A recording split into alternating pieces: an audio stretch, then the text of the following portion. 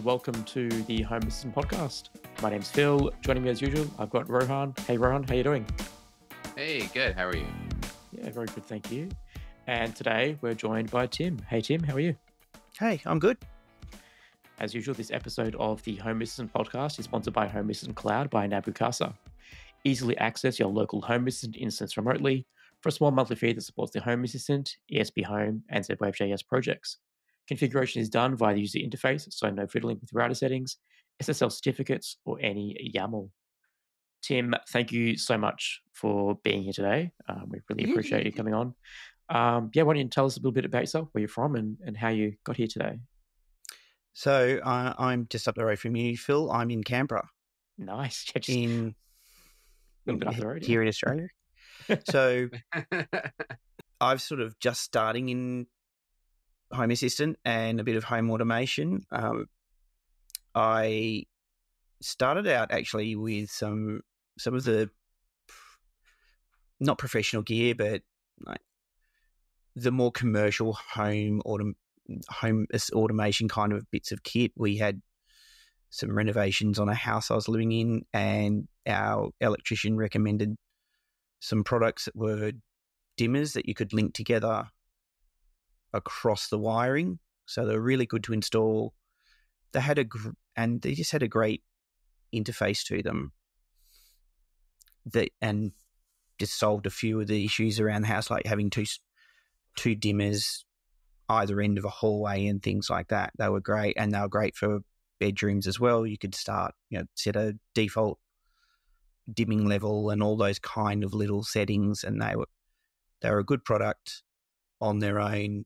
Their smart home add-on, though, was a $300 box that goes in the ceiling, and you needed one of them per circuit, plus their hub. Yeah. What? So they acted, the box you'd put in the roof would act as a second or third dimmer on the circuit, and just then interface to a hub that you'd also have to buy. So I don't know if I've ever heard of that. Yeah, it was quite, and they did a range of different switches as well. So you could have not a non-dimming switch and just a few front ends.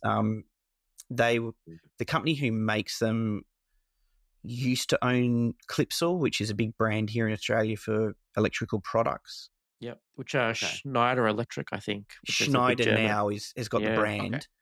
Gerard Industries is the company who used to have it, and they're the ones who make the products now.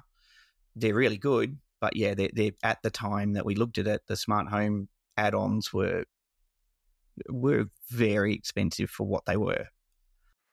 Particularly when we're just talking about lighting here, right? Like you've got to have a $300 box just to do lights, and that doesn't include anything else, presence, motion sensors, or audio. Just to add the functions that were already on the wall. That seems really hard to justify. Yeah, I don't know what the status of it is now, and what their pricing is now for that add-on. Sure. I've seen the dimmers themselves used. Funnily enough, I've seen them used in IKEA. Oh, really? If you go to the lighting section, and when you get to try out some of the lights on some of the boxes at the IKEA here in Canberra, the dimmers are actually the Gerard Industry dimmers. Nice. Interesting. So they are properly commercial. They are properly for years. They're the ones who make the light switches. So for the North American markets, you think the companies like Square D and all those kind of companies that make the products that go in the walls. So that's their history, and the dimmers are really good. You can program them just by holding the button down and all those kind of simple things. Yeah. But they were a good introduction to having an interface, not just a switch and a control and a dimmer. Like they had options like default light setting, how low you want it, so it could work with LED lights. You could set your minimum brightness and your maximum brightness and things like that. And through you installing those, I started asking questions that I wanted to send back to the manufacturers to say, can you program them in certain ways? Like for the hallway, have dimmer at one end, start them at full brightness because you're walking in from the front door. but the Right. dimmer at the bedroom end start at minimum brightness because you're probably going to turn it on at night and walk down the hallway, and those kind of little interface options. But Interesting. I never sort of took it any further than putting those ideas together in my mind. And then I'd heard about Home Assistant and home automation in general, and been around Mm-hmm. tech long enough to remember even X10 stuff. Yeah. And that kind of on-off functionality, and that's it. So that's sort of the seed of moving on to home automation and actually having a go at this stuff. And now I'm in a new home. It's a rental, so I don't have many options for changing things. I looked at Shelley's for in-wall and things like that for other options, but then decided on the IKEA stuff. I'd seen friends who'd just used it and they'd asked me about it from an IT security point of view. And of course, it's all offline. So I thought I'll give it a try as well. And it's easy to pick up and quite. So I will give some background because I think I came from the exact same position you were, Tim, like when I started with Home Assistant. So I was also renting when I got into home automation. When I first moved out of home, that was it. I want to get into home automation, but, renting, right? So in Australia, we have some pretty strict rental laws, which makes it very hard to do some fun stuff in home automation. For example, most leases are generally over 12 or 24 months. So you're only guaranteed to be living in that house for 12 months, which doesn't incentivize you to do any long-term changes to the house. Not that you could do much anyway, because in the lease agreements, you're not allowed to change light bulbs. Sorry, not allowed to change light switches. You can change light bulbs. You're expected to change light bulbs, but light switches or any permanent fixtures, so blinds, basically anything that can be screwed into the wall, you're not allowed to touch without the landlord's permission. So, and not to mention that we're on 240-volt electricity anyway, so any changes behind the wall need to be done by a Sparky/electrician. So totally feel you where it comes to where your current position, right? So I guess with that, like, what have you sort of started looking at for your home automation at the moment?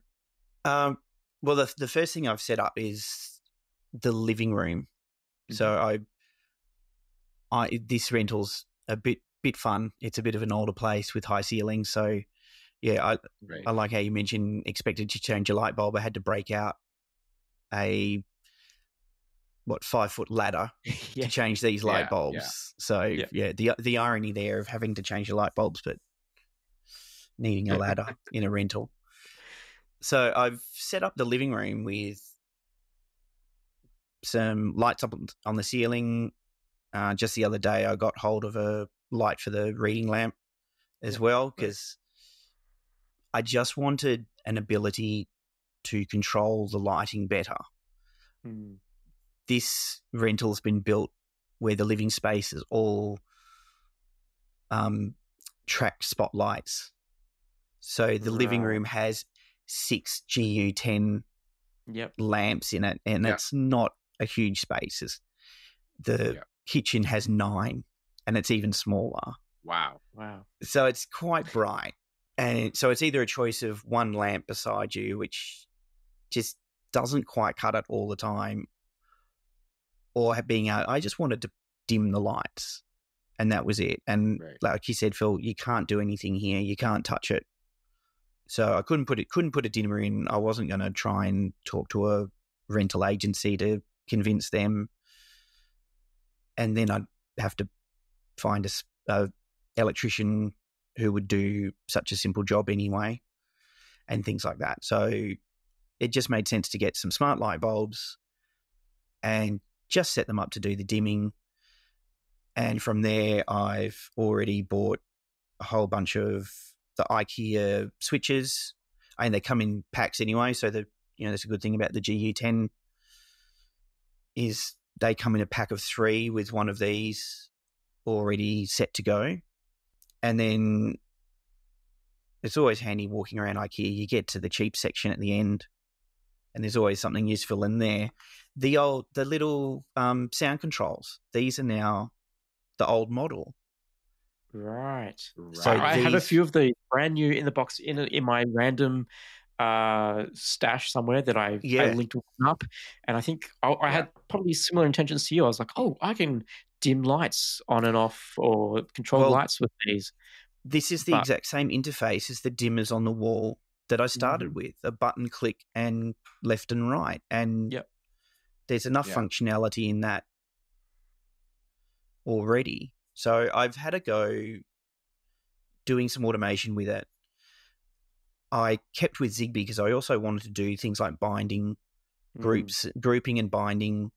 I've got lights in the bedroom for bedside lamps, which are a pre-done kit. So I can change the color temperature, I can dim them, and it's instantaneous.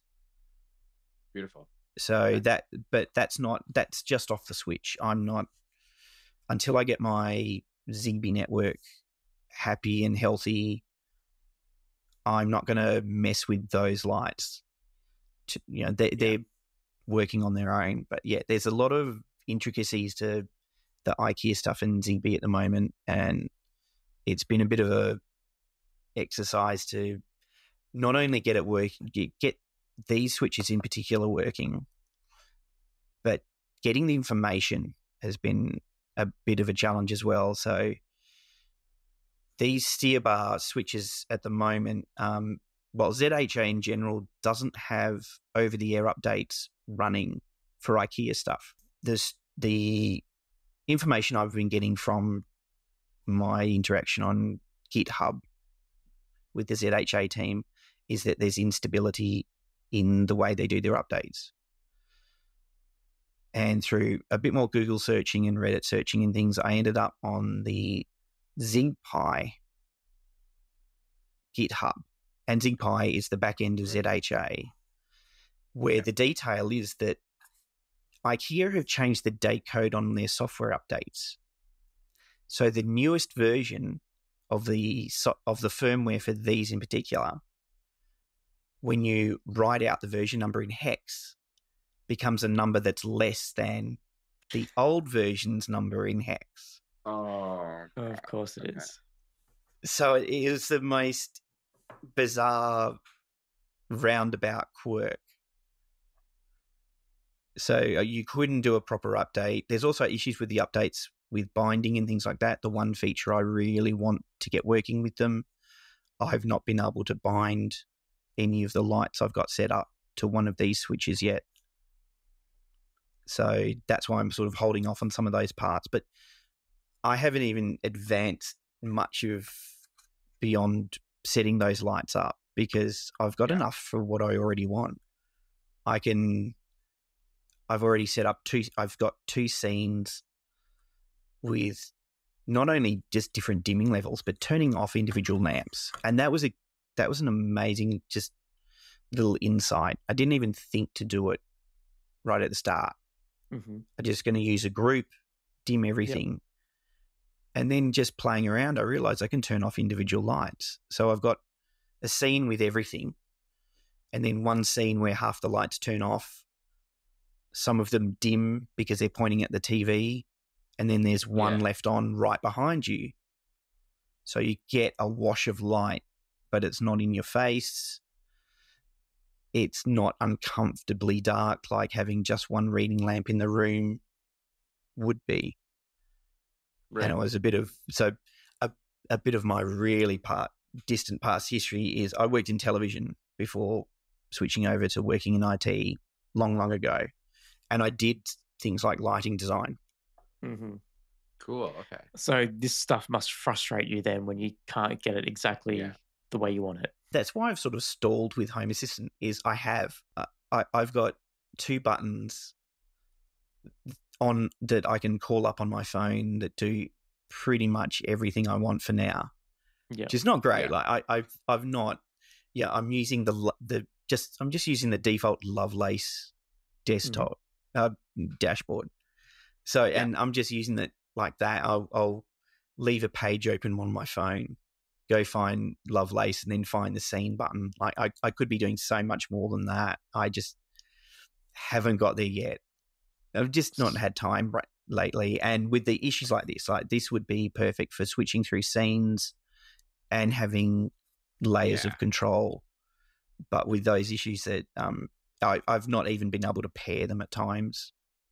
I was going to say IKEA's pairing methodology sometimes is frustrating. So I've got some of those GU10 bulbs, and I use them in one very specific place, which is my range hood lights, right? Like so, right above the exhaust in the kitchen, and that's the only place I have smart bulbs in the house. I have two of them, and I've gone through a bunch of this. Probably some lying around in my office somewhere, like the dead ones, but I've actually seen people make like little kits to turn it off and on and off and on because you gotta flip the power depending on the model you have. Some of them are 6 times, some of them are 7 times, where you have to turn it on and off, on and off, on and off. But there's also a thing where depending on what you get, when you're resetting the pairing, so if it's already paired and you're resetting it, there's a thing where sometimes you may have to take the bulb right next to your Zigbee radio, like literally like a foot away from it. Usually when you read the instructions and they're like, keep it right next to it, you can be a few feet, 10, 20 feet, whatever. Apparently not with the IKEA ones. There's something in there that makes it super low range once it gets paired. Right. So right, brand new, it's great. Second time around, it's like, you're kind of banging your head on the table a little bit there, right? So um that's something I've learned with the IKEA, the G10 bulbs specifically. I don't know if that applies to all of their bulbs and stuff like that, but yeah, there is such a huge. It's great for the price, but it's also like the other side of it is you also get what you pay for, right? So it's a Yeah. little bit of both of those. I haven't had that yet. I've paired them once. I actually bought, they here in Australia, IKEA have a little GU10 desk lamp for absolutely nothing. So then I had a test bed where I had to do each bulb, and of course because it's on a 8-foot ceiling, I didn't want to be up a ladder trying to twist a bulb in and out of a socket. So I saw a few of those issues mentioned and was a bit concerned about using them, but yeah, I paired them all with the coordinator in the same room and then moved them to the room next door. The reception's fine, and they've worked really well. It's the switches have been the thing that's been the most annoying for me. And I actually got one very good tip from one of the developers for the ZHA. Is I've been pairing them directly to the coordinator, and sometimes they just won't even work.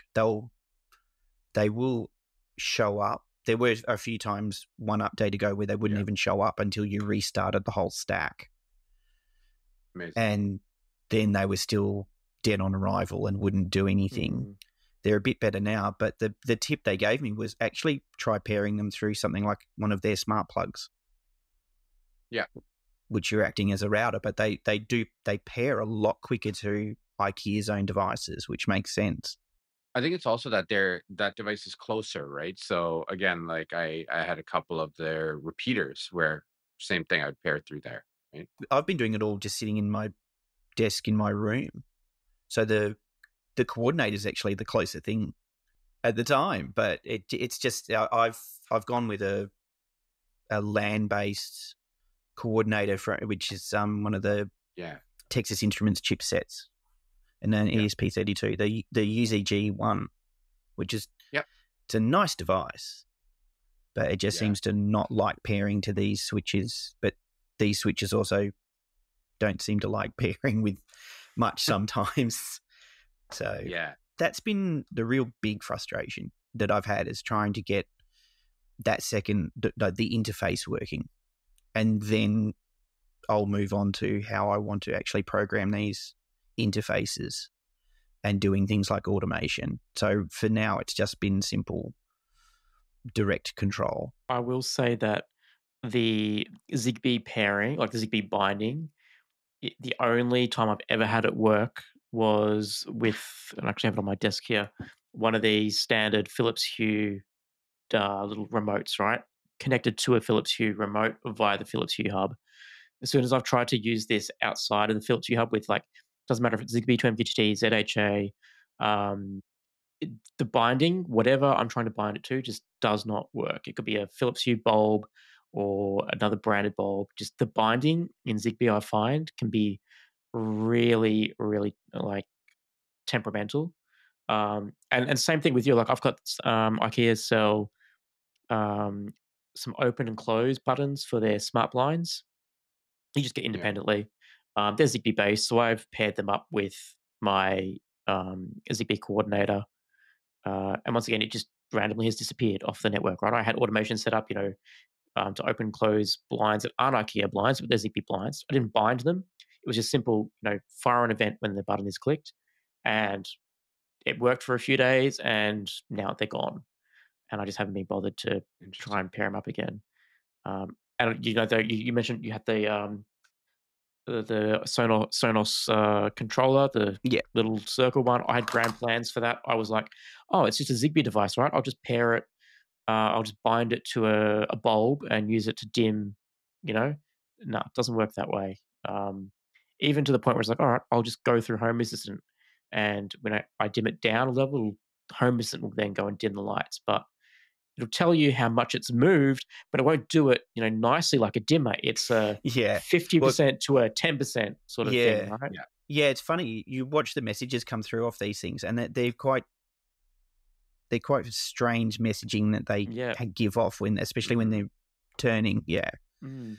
Yeah. It's just, it's a volume control, not a dimmer. And that makes perfect sense. But they should translate a bit easier. They look great. They've worked pretty well. And doing this stuff directly, so using it with the light bulbs directly where I want that instant reaction for now, they've been pretty rock solid. I'm really disappointed. These are the little switches that come with the older smart plugs. And I'm really disappointed these aren't for sale individually, because they're a really good design. And even those smart plugs are going out for the new smaller model, but these ones were in a pack with the long, larger ones. Right. I know there's already a bit of a black market for these, so people are really wanting the little volume controls around the world, because the new one doesn't look anywhere as good. Oh, really? Well, I've got a couple, so... Yeah, and Australian IKEA seem to be the ones with the most, so there's been a bit of a side hustle of buying them up and exporting them. So that was something I found out as well. That was quite funny to find and see people really interested in using them to the point of having to try and find them again. But yeah, that's been interesting and just all the fault finding. It's been frustrating for slowing down what I want to do, but at the same time, there's been some really finding a wrong hex value was just brilliant. Yeah, hopefully I can get started with a bit more now. I picked up some really good things off AliExpress as well. They actually have. I normally see the WLED controllers, and that's about it. Yeah, everyone just doing their own version of these. These ones are actually a Zigbee Direct one, and this one, they're Zigbee, straight Zigbee, for light strips. This one's actually dual channel, pre-programmed to be color temperature. I've got one for now, which is for adding to the bedroom with the bedside lamps to do circadian lights and do a sunrise light. That was my first sort of idea for home automation. It's timed lights with a simulated sunrise, because here in Canberra in the middle of winter, the sun does not come up until after 7:30. And it affects the whole city. Everyone has that seasonal effect, and just the place gets miserable sometimes. Yeah. But now the light's back, I've sort of haven't finished the build yet on that. I don't need it anymore. The lights, I'm waking up at 5:30 again already because the light's coming through the windows. That was the first inspired idea, and then that was a really good find. So there's a range. They do a single channel all the way through to RGB and color temperature. Yeah, I remember when I was looking at those, for like the 50/50 LED lights, I think there's a few options. But yeah, they were very early days, so I think the Zigbee was very expensive. You could get them maybe off Amazon or something. I just didn't trust it that it was going to work for what I needed. And I think IKEA also now have a part of their like down strips, downlights, not downlights, but the LED strips that you can get from IKEA. They have a Zigbee trad-free LED controller now. Yes, I saw that in the shop the other day. Actually, yeah. The LED strip, I thought wasn't that good. The LEDs weren't that close together in the strip, but it did have a white in there with it, and it came with one of the steer bar remotes to do. That's the one they do for color temperature changing lamps. Their range is increasing, and it's a good range for its price. It's really good. Yeah, it's just been a bit difficult, and even IKEA. No, I've seen through all that fault finding that people with just an IKEA ecosystem have had issues with these, and that whatever's going wrong with them, and obviously they're not updating. The date code thing even hit IKEA's own ecosystem. So that's how funny that part was. The new firmware also doesn't do group binding anymore. You can only bind devices to the switch. Oh, interesting. Which I think is a bit strange. I think from what I've sort of been able to cobble together, I mean, when they come in the box, they're bound by group. Right. Which makes sense. Yeah. That's an interesting fault in the new firmware. So I think you can sort of downgrade them. I haven't tried it yet. The only way I found to actually upgrade even was I started up a Zigbee to MQTT stack just for updating them, and then tear the stack down. And that was actually really good to see in Home Assistant and next door to it. So I just had Zigbee to MQTT as its own little container, started that up, pointed it at the UZG1, which is really handy because that's LAN-based. It was a lot easier to start that up than trying to get a USB device into a container. Yeah, I bet. And do all that. I just pointed at an IP address and did an update, closed that all down, and then started ZHA back up. And it was really good. ZHA noticed that the Zigbee radio had been changed. And all it popped up was a question, do you want to restore from a backup? Hit yes, and my whole Zigbee network was stood back up without a problem. It was really good. That's awesome.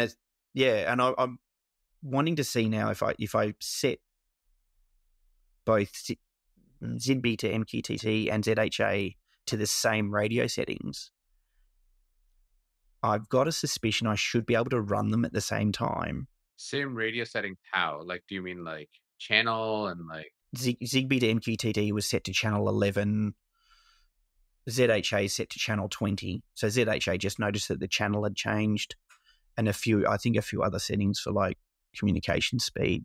But I know the UZG1 can have more than one connection. It actually tells you how many connections to the Zigbee port are open at any one time.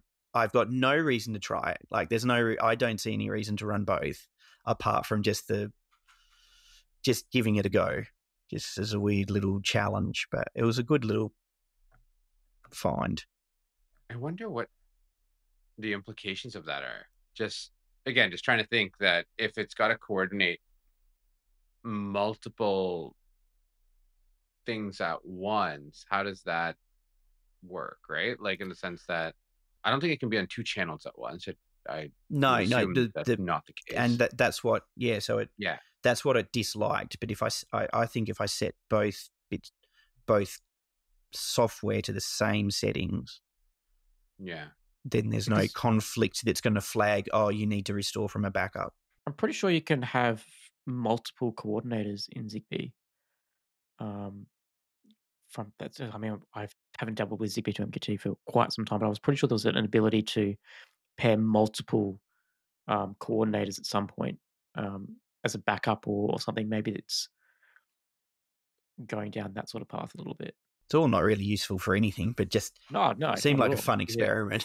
Well, I mean, it's what would be cool is actually just like kind of how we have Bluetooth proxy with ESP32s and stuff, right? Where you can just take these ESP32s, stick them around the house, whatever, or maybe they're already embedded in whatever device, your motion sensor or whatever, and it acts as a Bluetooth proxy, right? If you could do the same kind of thing where whether it's Zigbee or ZHA or whatever, that's kind of, I guess that's kind of the other way though, because now you're saying you have multiple radios going back to one Zigbee is it technically Well, coordinator, you actually have one. but You yeah, have multiple controllers running one radio. yeah, I think I'm talking the other way. Okay, yeah, Yeah. that makes sense. Okay, yeah,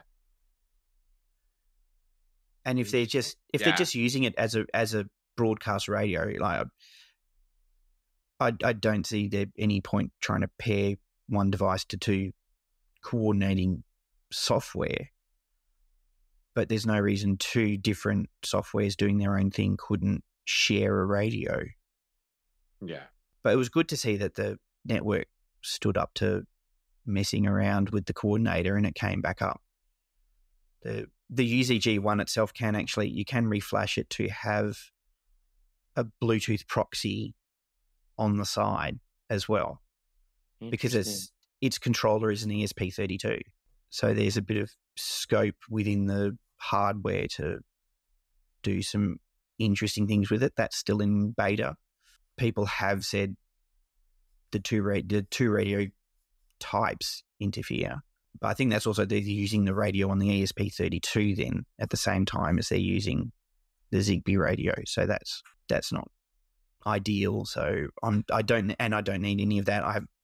I've not thought about doing presence detection just yet. It's just me and two kids in the house, and they're under 5. So I know where they are. They're mostly underfoot. So I guess that sort of leads into my next one. So now you've got you've got lighting sort of a plan for that. Where are you going to head to next in terms of your home automation? Like where else you want to be able to get home assistant controlling? I think the first thing before I even sort of continue with the lighting for now is I'm neurodivergent, sometimes painfully obvious. And things like to-do lists and organization and things like that are always a bit of a challenge. And with 2 young kids who are now sort of getting to the age that you want to give them their own responsibility has been quite useful. They're 2 things that sort of merge together, that I've been looking at things like chores charts for kids. right. And ones with check marks and things on them, and then it occurred to me that's pretty much the best thing for me as well, is a giant list of tasks and being able to check them off. So getting into dashboards and interfaces that are front and center around the house to just keep track of all those kind of things. And to the point even of in the neurodivergence stuff, the AI has been an absolute boon.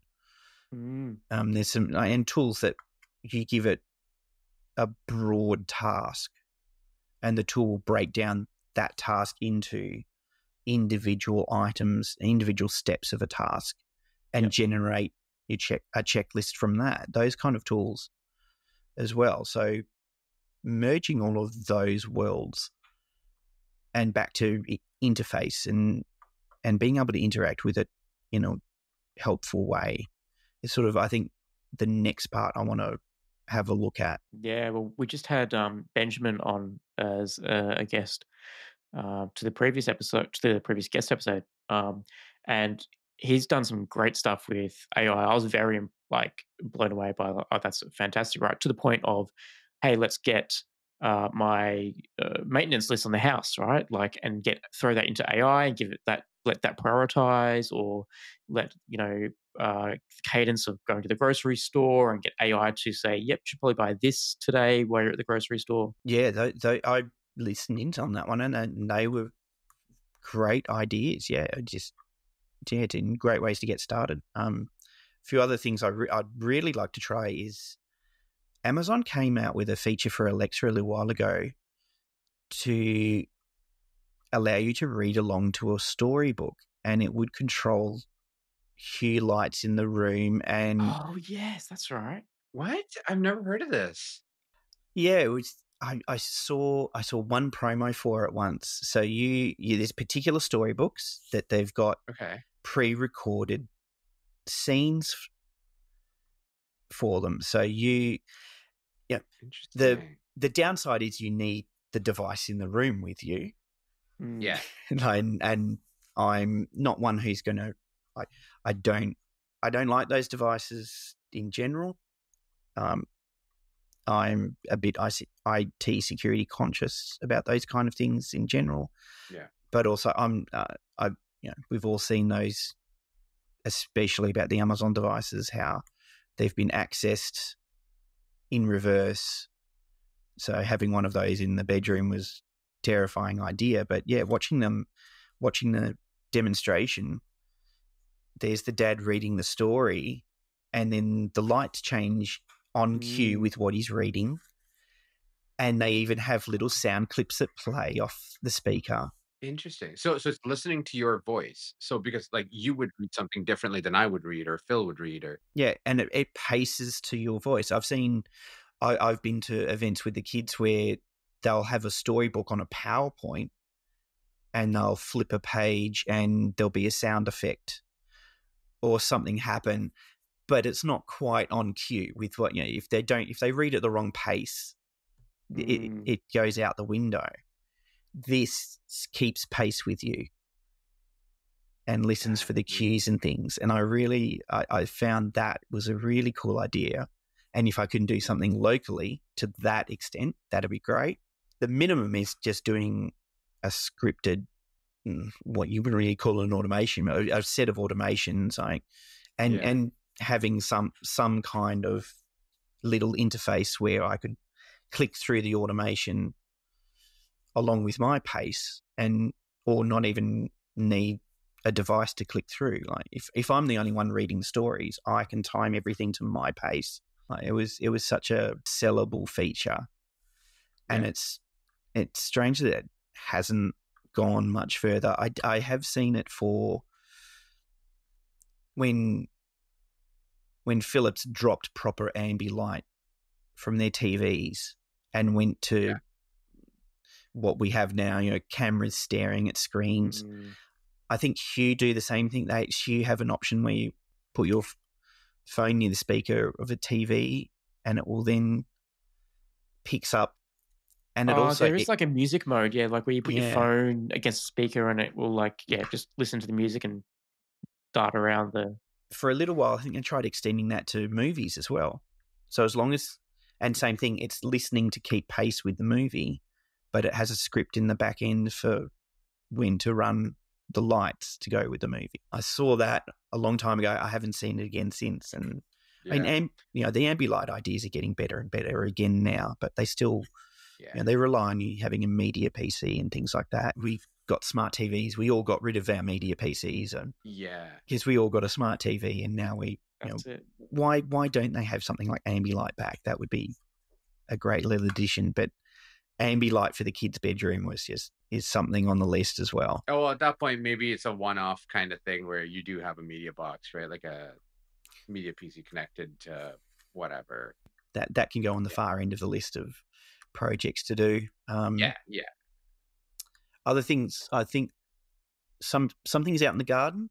I started looking at irrigation systems and things, and again, temporary, because it is a rental. I had to go trying out open sprinkler and really liked that. But I've seen now that even, I think recently, ESP32s now have an option for flashing them as a sprinkler controller in ESP Home. So that should integrate straight away with Home Assistant. You don't even have to go to that level. There's, I think there's Zigbee timers. You can get like timers, but smart taps or smart valves. You can get off even at Bunnings, like which is our local Home Depot hardware store. There is Bluetooth enabled, smart taps, right? You can just put them outside in the garden, interface them with Home Assistant, and you've got an automated sprinkler, right? Well, and depending on what you want, if you want, again, like an actual like sprinkler system, right? You can always have the above ground ones. You don't have to necessarily dig in. I don't know what the rules are around that, because if you ever move out, that's going to be kind of annoying to dig up the sprinkler. I think someone has had a go. I keep digging up bits of black pipe. Yeah. Every so often there'll be another bit of black pipe that I find in the backyard and half a sprinkler in one corner. So someone had a turn with it, and it's just all rotted away since. So I don't want anything too complex. More the gardens than the lawn and things like that. But I've seen some of the Zigbee valves. I really liked Open Sprinkler because it was just that little bit more. It is one thing for one purpose.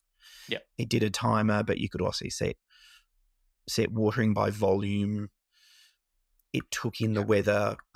It also integrated with, you could get a RF 433 module and add it to it. Nice. Yep. You could use that to control old school RF 433 not smart plugs, but remote plugs, and use them as stations. And the other feature it did was it would receive everyone's weather stations from around you, so you wouldn't have to buy a local weather station. You just pick up on everyone else's weather station who has one in the area. So I thought that was a really good feature as well. So the rain, you didn't need to buy a rain sensor. You just stole your neighbours. That's it. Borrow. So borrow it. Yeah. Well, listen into it because it's broadcast. So that was something I was looking at a while ago, and now I've moved to a rental here. Something I might look at again soon, and that integrates with Home Assistant from memory as well. So you can have that bit of low-end control that you do need from something from like Open Sprinkler, but doing the timings and all that was something I was really interested in. The idea with using RF switches was to add the garden lights in on a timer. They could just be their own little, they look like a sprinkler channel, but there's one station that waters the lawn for 12 hours a night. It didn't really matter. And I think that's what some people do for things like, ponds or water features, right? Where they might have, like we need this pump running, during the day for 12 hours to get the, fountain running. They can do it that way. Yeah, the ideas for projects, it's just finding the time and the bits and pieces. I've been lucky with getting bits and pieces from friends, like old Raspberry Pis. I've got a stack of old Raspberry Pi 1s, which are just absolutely perfect for these kind of things. Like my Pi hole is running on a Raspberry Pi 1B. It's absolutely perfect for it. I like the idea of separate hardware as well.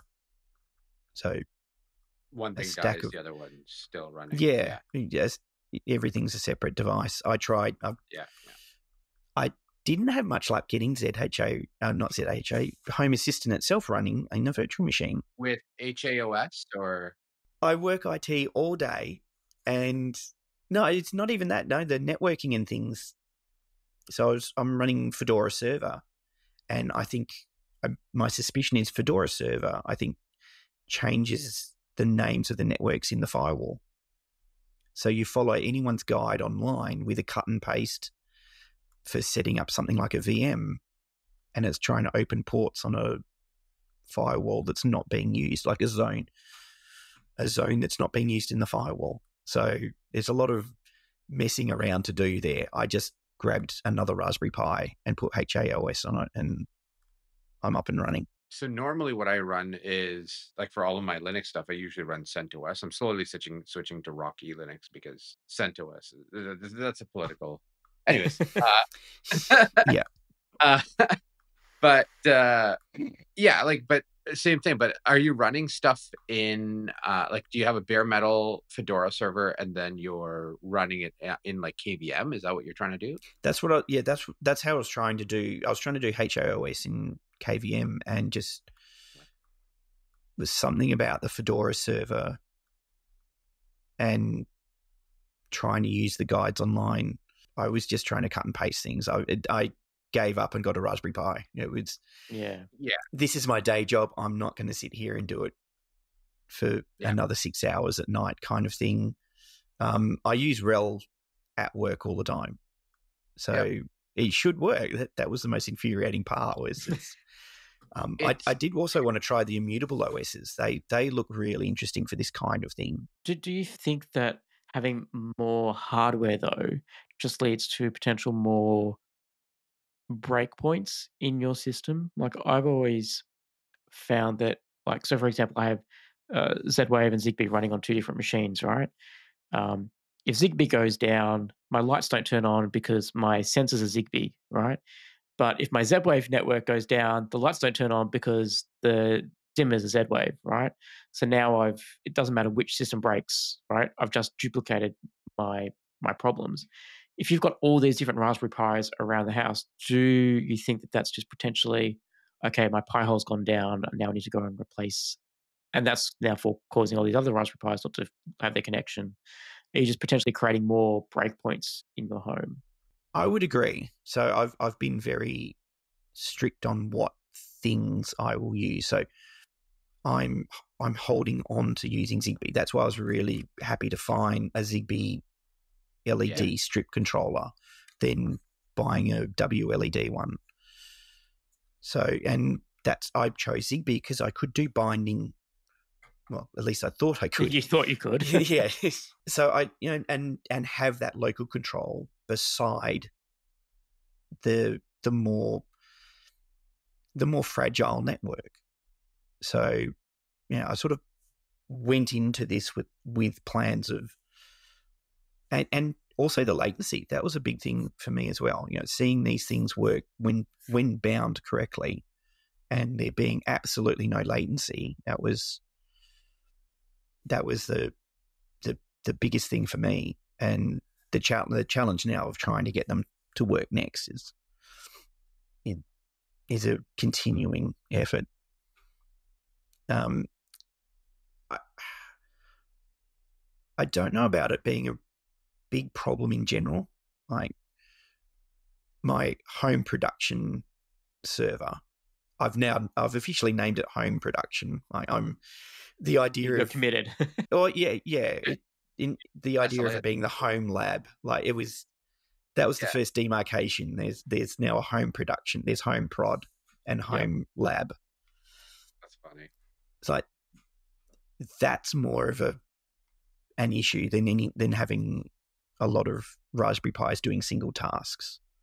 I might lose one task if a Raspberry Pi goes down, and Pi hole's a good example of that. Goes down, the network's in a pretty bad shape. Generally, if that's going to go down, it's while I'm not at home, so I don't really care. And when I'm back, I've bought things. AliExpress is great for all these kind of things. I've bought USB cables with power switches on them, so I can just flick them off and on and reboot them. That's a good idea, actually. That's generally been the one fix I've had to do. That Raspberry Pi for the Pi hole uses the USB power from the router. It's interesting. Yes. So did you say you're running HAOS on a Raspberry Pi 1, or is it a newer? That's on a 3. I also had a 3. Yeah. At the same time, I'm controlling a grand total of 7 light bulbs at the moment and no switches. So I've installed hacks, and the rubbish bin calendar has been the furthest off base I've gone with the Home Assistant. I'm pretty sure I could probably run it on a Raspberry Pi 1 and not, apart from it being 32-bit only. Like that's the only problem, is you can't actually get any OS for them now, apart from the legacy stuff. So the next one I break out is just going to be a Retro Pi anyway. I think IKEA have just released, at least in the States, I'm hoping they're coming to Australia soon, the power monitoring smart plugs. So you can always get a few of those. Chuck them on your dishwasher or washing machine. Get some automations happening around those. Know when they're done. Start monitoring your energy usage. Some fun things there too. Yeah, those are the things I'm about to disconnect my gas here in Australia. Like, very nice. You got to love a rental. The only gas appliance is the cooktop. Of course it is. So I'm paying more for my gas connection a month than the gas I used. And luckily the payment scheme for the billing we have here in Canberra, they've got the budgeted billing where you can be billed a certain amount each month. That total builds up and then they use that to pay off the bill. And luckily, because the accounts are joined with the electricity account, my extremely large winter electricity bill was paid off by my extremely large budget in the gas bill. Nice. Because the budgeting for the gas assumed I had more than a cooktop, and the budgeting for the electricity wasn't great. They also have great fun with the rental, have a leaking hot water system.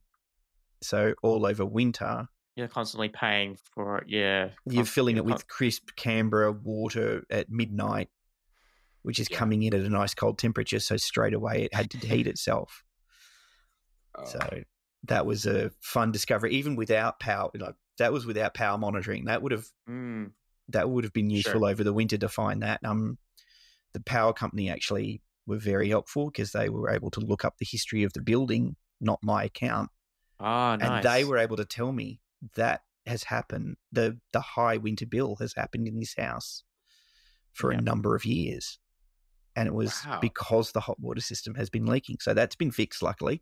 But that was an interesting sort of eye-opener and, confirmed an idea of doing some power monitoring, being a bit more judicious about how to use power, get rid of the gas, bought an induction cooktop and an air fryer, which seems to be the standard 2-part kitchen these days. Did you have to get permission from the landlord to remove the gas cooktop, or I'm not going to remove? Well, this is what people do. I've seen this on a few articles and things lately. Is people just get a really big chopping board, a big thick wooden chopping board, put it on top of the gas range, and then put their portable inductions on top, so they don't start rattling the cooktop around with the induction working underneath them. And then people just disconnect the gas, and they'll come around. And in Canberra, they're actively removing gas from some suburbs already. They're trying not to connect new suburbs to gas at all. There won't be reticulated gas in the suburbs. And there's lots of different programs for changing gas central heating to reverse cycle and things like that. They're really trying their best here to get rid of gas as in a homes home distribution sense. Large scale, it's not going away, but they're doing pretty well. I know they're also Canberra is also, I think, 100% renewable now. Interesting. I know South Australia was just there. I didn't realise Canberra's also. Canberra's been there for a bit. The scale does help. Yeah, of course. ACT being, the smallest physical sized territory, and literally just Canberra. That's about it. That is all. But, most of that is actually outside of Canberra. They own generation sites outside of Canberra, and they're part of the East Coast grid. So they just bring it in. So it's a big push here to be electric only. And that power monitoring and things like that will be something to look at. I've not been so inclined with that. I like some of the features now coming out in Home Assistant with I think even just sort of the mathematics, how you've seen those features in the updates recently where you can do the maths. Yeah, there's it's like advanced sums and all that sort of. Yeah, and so just even having some kind of monitoring for things like the dishwasher and the washing machine, to an average how much it consumes in terms of power. So you could just do run it as mathematics in the background for something something's a large scale device. Same with the fridge. The refrigerator is always running. So just add that into the calculation as well. And things like that, I think, don't necessarily always have to have a device plugged right in. And not even the right device, just something that monitors on off would be enough. And that could also go back into the checklists and the neurodivergent monitoring of me. You remind me to take that wet washing out of the washing machine 3 hours after it finished. I know I hear the tune. LG devices are great. Like, the microwave sings a tune, the washing machine sings a tune, but it does not click sometimes. You just don't listen to it. It's funny, like we have the same, right? The LG whatever tune for the washing machine and stuff. But friends of ours, anytime we're there, I find that, like, if they're friends with kids and stuff, they're usually doing laundry like all the time, right? And it's like their washing machine will go off, and I'm like, all of a sudden I'm like triggered into being like, So that's sort of as much as I've thought about using Home Assistant. I don't really want to go too far either. Well, what do you mean? If you don't want to go too far, then what are you talking to us for? Yeah, we're here to make you go too far. Like, well, can't really anyway. Right? I think I really like the idea of, like, the devil being in the detail, and doing. I like the idea of making my own dashboard device that sits on the kitchen bench, not just buying something off the shelf, but finishing it to the nth degree, like getting it looking like it could be a product off the shelf. Right. Do you mean physically wise or in the dashboard wise? Both, really. Like, my history in TV production, I did a lot of the graphics on screen and learnt a lot about how to lay stuff out that it's easy to read, and from a distance, and easy to collect that information. So that kind of user interface is something that, a big reason why I haven't even started on dashboards yet is I know I'd just be stuck absolutely perfecting it and not happy. And then suddenly someone's released a new button, I've been listening to the podcast and mushroom cards and bubble buttons and things that are coming out. I just found Cluse has released a couple of videos explaining his new bubble buttons and things.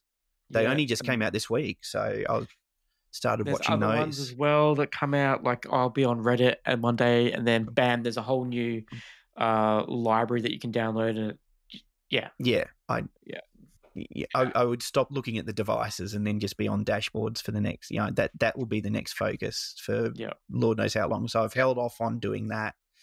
Luckily, 2 scene buttons on the Lovelace dashboard have kept me quite happy, and I have been able to set up some groups and things, so that's been able to satisfy me. Like, the next few steps I've got is more GU10 light bulbs, but this time not from IKEA. The next batch I'm trying to get the cheapest price you can on AliExpress, which can take a few days hunting down. Because dangerous. So are you going to go Zigbee as well? Like, yep. But they all coming from the same. Like, I'm going to buy one and see what I get. But every shop has just got the same one. I was trying to hunt down the non-existent color temperature only dimmable. That's what I want. I've really enjoyed the IKEA color temperature and dimming GU10 bulbs. No, I don't need color. I don't need RGB. But the color temperatures has been great, especially like having it in bedside lamps, and that idea of setting up circadian stuff. So I'd really like to have color temperature, and being able to match the color temperature in the whole house. Yes, would be great. So I was trying to find something like that, but of course I'm AliExpress. No chance. It's the one RGB light bulb. Oh, well, it's Everywhere. RGB and color temperature at least. Yeah. So it is there, but Yep. But yeah, that's the next thing is to buy another. I think I need 13 light bulbs. So I wasn't going to buy 13 GU10 light bulbs from IKEA. Yeah. That just got expensive before I even left the house. When I was renting, I think it was about 25 MR16 light bulbs that I needed to replace. And MR16 there was no smart MR16 light bulb at that stage when I was doing this. So I ended up importing some random Zigbee ones from America that are no longer being manufactured anymore. Now there's replacement ones, but yeah, it was just, you do one room at a time. Like, okay, I can justify doing the kitchen, which has 6 downlights. I'll buy 6 of them this time. There's $200 spent, right? And then that's the cost of renting, right? Because if you get an electrician out, it might cost you $300 for the electrician to just put one dimmer in and he's done, right? For not your own house, right? Like, And that's it. And that's why, the problem is then if you want to move, you then have to get the electrician back out to pay that $300 again to undo whatever you've done. That's assuming that every time the landlord comes in every 6 months to inspect your house, that they don't say, hey, why have you touched this light switch? Put it back to the way it was, sort of thing. Yeah, it's always a bit of a worry. But at least, light bulbs are easy. No one notices the light bulbs change. Oh, and I've left rentals knowing that the next rental I'm going to doesn't have, this type of light bulb. So I may as well just leave that light bulb plugged in because I'm not getting a ladder to take out the smart bulb, right? Like, it's... I'll get my ladder out for these ones. I'll get my ladder out. Fingers crossed. I also had next place has GU10 bulbs for you then. I've been luckily. The ones I have replaced were 3 to a set of lights, and IKEA sell them in packs of 3. I haven't had the Clark Griswold-esque fun of a set of 4 lights and buying the value pack's a pack of 3. That will be the next one. The room I'm in now actually has a set of 4. So that's the other reason I was sort of not liking the idea of going back to IKEA and having to buy odd numbers and things like that as well, and also just the sheer cost of it. I got lucky with the first sets of kits. They had a sale at the time. They were clearing out sort of old runs of stock, so I got the light sets for $45 instead of the usual $70. So that was a good price for 3 GU10 bulbs and a steer bar remote. So straight away I ended up with a spare steer bar remote because I was only going to need one for one room. And then these I got for $2 from the cheap section. They've got their seconds and run out section at the back of IKEA, and where you people come to buy one cupboard front door that's broken and things like that. And that's always worth a hunt. They've got, at the moment, the one near me, the IKEA near me has them for $25 in that section. So there was just 2 of these, didn't know exactly what they were. I think I grabbed the QR code off the box and looked them up while I was standing there, and then just went, yep, that's excellent. I'll grab those, play around with. So I've been lucky already, and I keep watching IKEA for next time they're going to run a sale for that stuff. That's the only time it's worth getting it. That's the best way to do it. You got to just stay with sales, and if there's any local like Facebook groups or whatever, right? A lot of times they'll be like, hey, this company's having a sale today, or like whatever. The obsession at the moment is looking at AliExpress and trying to figure out the cheapest unit price, because everyone sells differently, trying to find which is a real shop and which is not. Looking at reviews as well and making, because there's some good intel in the reviews. There will be people who will get on there and complain when they've received an actual fake product.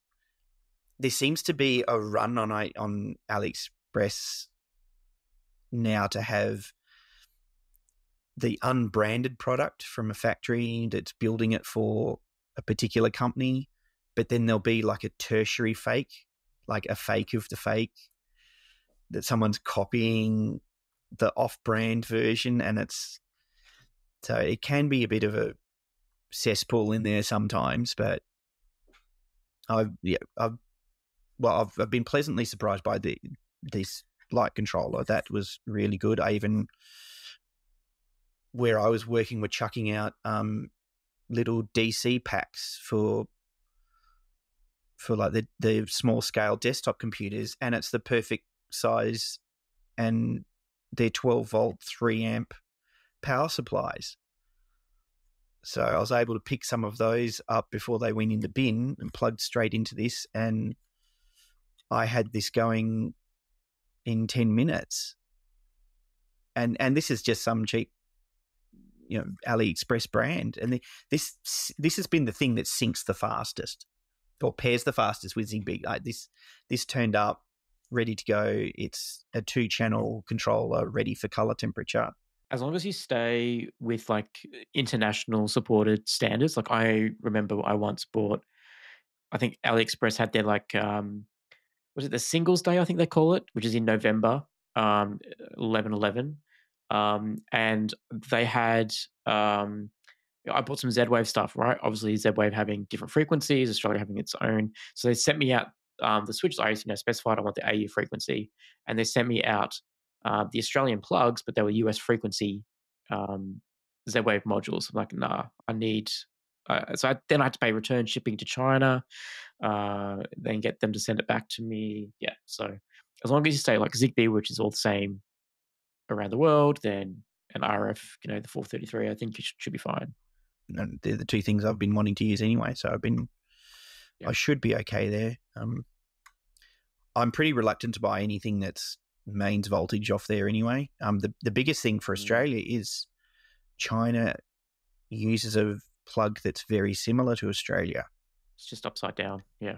No, it's also a different size. It's very slightly a different size as well, apparently. Is that right? Oh. So, yeah, it's upside down, so all the plugs, and they use an angled plug that's like a European one, so or a UK one where the cord comes out the side.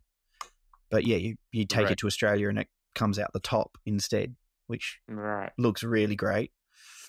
But yeah, apparently they're also a slightly different size, which can cause issues. And they'll just use thinner material in the plugs and things, so the pins themselves are a bit thinner, so they get a bit warmer. Right. Every time they say Australian plug and you see the cord, straight away the cord's shooting out the top of it. Yeah, no. So yeah, I'm not going to get anything mains voltage, but anything low voltage. I think I'll get some Zigbee valves as well and things like that. Now I've got this module and it's working really well. I'm going to go this weekend and order the light, the dual white light strip to finish, and the LED channel and all that, and finish off the circadian light, and then move on to doing automations and things like that on that side. So there's a few, and that's a good little, that's a one night's project, hopefully. Yeah. If I'm feeling focused enough, or don't get distracted by something else. Yeah, and I like this, take it slow approach, right? Like, just get this perfect, get this room nice. All right, now I can add it to Home Assistant, and then I can automate it, right? And that's a really good way of putting it, I think. I think that's sort of what I've been doing. Like, I got the GU10 lights right, and then I realized I've got a reading lamp in that room as well. So on an impulse, went back out to IKEA to buy one extra light bulb. Yep. And it was actually a practicality thing. One of the very handy things, and what I want to get the rest of the lights in the main rooms done, is bedtime for the kids.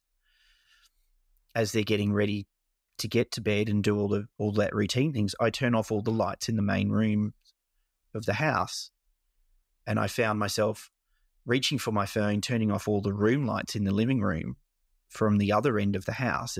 It's quite elongated house. Yeah. But then if I've left the reading light on, I had to walk all the way back up the house to just stamp on the foot switch for this one reading lamp. So I did that enough times to be annoyed by it that I've now just bought that one extra light bulb, and now that's done. It's dimmable, it's color temperature. The room will match. Like that's been the one, and that was a really good sort of milestone. Being able to push a button on my phone and have everything in the room to match and the same consistent, and then push another one and 4 of the lights turn off. There's just enough light for watching the TV. The TV's been the only thing that I can't properly automate. It's Android TV. It's fine. It's a TCL TV, so it's not the best. It's good for its price. Sure. But I can't leave the Android TV device on in Home Assistant. For some reason, when Home Assistant goes out and polls the network, the TCL TV just wakes up completely. Oh, you're kidding. So it's like a sense of wake on the land signal, or sort of. It's doing something like that, or it's inside the TV. It gets attention, so it just wakes the screen up. So I have to shut the TV down entirely. I do a full OS shutdown and power down, or the thing will I'll wake up in the morning and the thing's doing the Android screensaver all night, burning away. I've had it turn on straight after turning off, which is great for the kids' routine as well. Like, you're trying to get them to go get in the bath and you've stopped the TV. And that was an automation I really wanted to try and work on, was the lights in the room start dimming, the TV turns off, right, time for bath. Or even the text-to-speech is always good fun. They love hearing the TV tell them stuff. So I was going to try and get the TV to tell them when it's bath time, but I can't trust that the TV won't turn itself on for the next 12 hours that night, or after turning itself off, turn it back on. There is a hacks component created by Frank. It's called Spook. One of the great features that has is it has the ability to disable integrations via automations. So what you could do is you could do something like put a power monitor on the TV outlet. When the power level drops, to say that you've turned the TV off, put it into standby, get an automation to run to disable that Android TV integration in Home Assistant.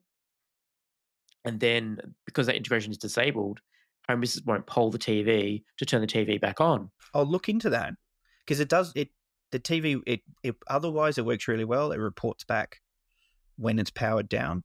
I've got full control of it, because it is just Android TV. It works really well. Then you may not even need the power monitor. Like, as soon as it's set power off, go in, just Spook and disable the integration. Disable the integration. I think that's a really great. You would just need a way to know when to turn it back on. Otherwise, you'll never know when you've turned the TV back on. But because the integration is disabled. But yeah, I'm sure you could find a way around that. I did think about this the other day. I did get one of the IKEA motion sensors. So as much as I don't really want to work on presence detection too much inside the house, I thought to try once. Yeah, I just wanted to see what they were like. They're good. They're a good motion detector. They're not a presence sensor. No, you need the MM wave stuff for that. But it's going to. I think that's a good start for automation. Is the return home. I'll stick that in the garage. Yep. And when I back the car in, I can work off us getting home in the afternoon.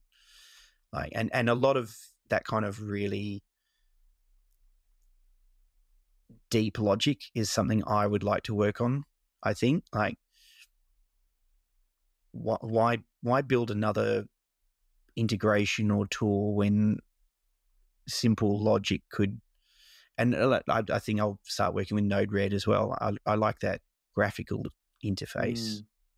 And start doing some logic stuff. If it's between 4:30 and 6 o'clock in the night and I'm backing the car in on these days, then it's definitely time that I'm getting home with Run the this kids. routine. Yeah. Yeah, start this routine up. Yeah. Then I've got calendars already for it's because I co-parent the kids, so there's calendars already involved in that. They're easy to work with as well.